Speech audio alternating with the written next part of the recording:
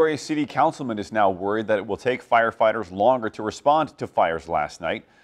Last night the council voted to get rid of 2 engines. Paige Blanzy reports. Union Firefighters Local 50 says the first truck that responded to this arson on Route 91 is one of the 2 slated for closure.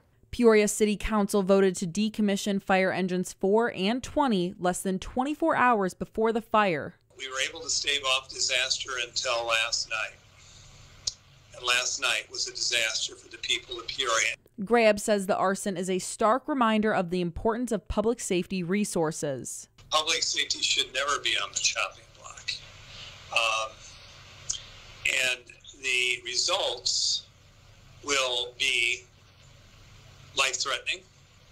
They cost unnecessary injuries and lives, and we just can't afford that as a community. Peoria City Councilman Dennis Sear says his decision to decommission the engines was all about taxes. People are tired, especially in the 5th District where our taxes are higher than anywhere else in the city. And when we raise taxes, no, they feel a lot more than anywhere else in the city. Sear says this decision was heartbreaking for him, but had to be made. I'm not happy about this at all. And I'm trying to save 20, but remember that it's not like the 5th District won't have any fire protection at all. Grab still thinks there's a chance this decision can be turned around. I'm not going to give up. I hope that cooler heads will prevail and we'll have a motion to reconsider next Tuesday. Reporting in Peoria, I'm Paige Blanzy, 25 News.